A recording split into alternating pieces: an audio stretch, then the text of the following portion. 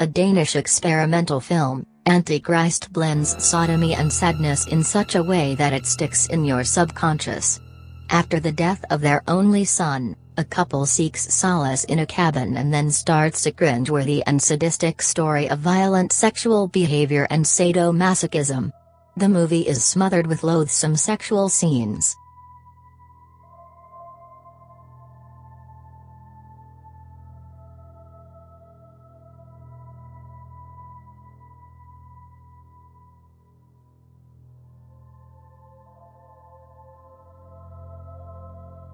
Martyrs is a 2008 French-Canadian drama horror film. The film is based on the story of two young sisters who are the subject of torture and kidnapping by a secret group during their childhood. One of them later, when she becomes young, decided to take revenge from those who are responsible for her child abuse. The whole movie was full of violence, blood and gore. But audience get extremely disturbed during the last scene of the movie.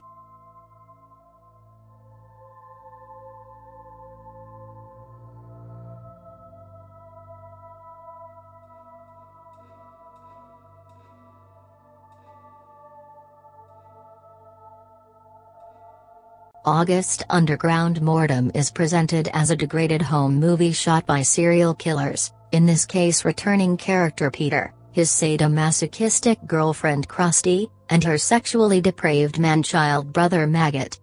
This movie is shot as a home video format and depict realistic murders, torture and gore. This is surely the most disturbing movie of its time, and it will leave you thinking for days about some of the horrific scenes like cutting tits, castration, torture and vomit.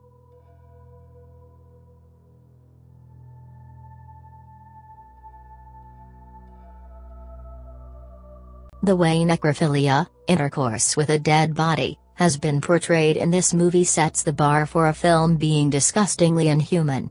It's so hard to watch this movie that the best we can tell you about it is this much. A road cleaner brings a rotting corpse home for himself and his demented girlfriend to have sex with, and soon discovers that his girl is now sexually obsessed with the dead body. What follows will make you skip your meals for at least a day.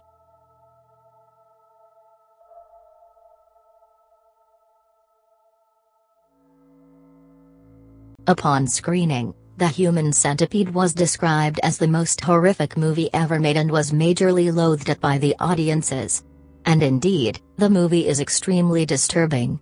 A deranged German surgeon kidnaps 3 tourists, removes their teeth, rips out their kneecaps, and to our utter disgust, attaches the 3 mouth to anus to fulfill his grisly fantasy of making a human centipede.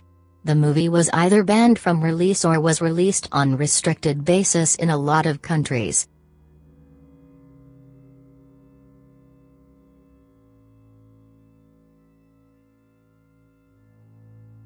Do you still think that Human Centipede should not be in this list?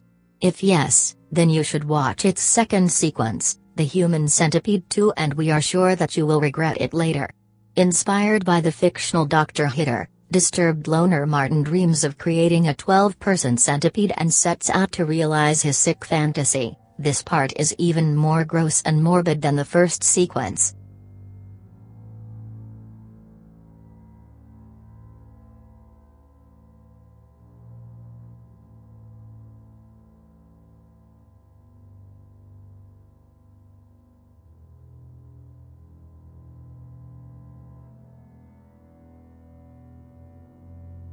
The film starts with an ongoing autopsy that soon turns into a disturbingly indecent display of depraved necrophilia fetishes with the dead body. The movie might be just 30 minutes long, but we are sure you wouldn't be able to forget it for the next 30 days.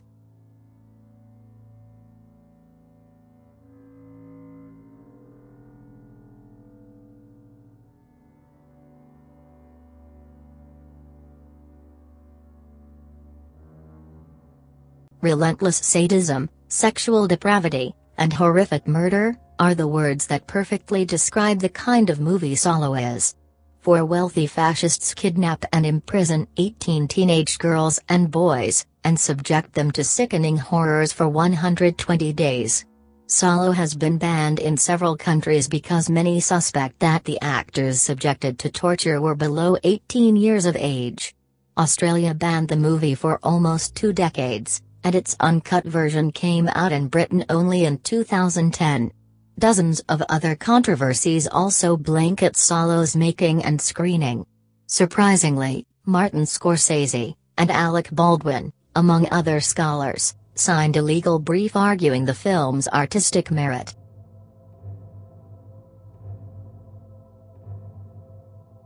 Cannibal Holocaust is a 1980 Italian cannibal exploitation horror film. The film tells the story of a missing documentary film crew who had gone to the Amazon to film cannibal tribes. A rescue mission, led by the New York University anthropologist Harold Monroe, recovers the film crew's lost cans of film, which an American television station wishes to broadcast. Upon viewing the reels, Monroe is appalled by the team's actions, and after learning their fate, he objects to the station's intent to air the documentary. Cannibal Holocaust achieved notoriety as its graphic violence aroused a great deal of controversy. After its premiere in Italy, it was ordered to be seized by a local magistrate, and Deodato was arrested on obscenity charges.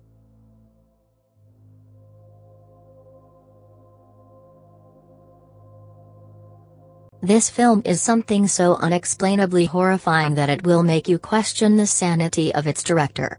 The story follows a retired and financially struggling porn actor who signs up for something that's supposed to be an art film. But to his horror, he is heavily drugged and forced to film a snuff movie which involves grotesque rapes and extreme child sex abuse. The scenes have been so realistically filmed that it all looks insanely real. There are certain scenes you will never be able to forget.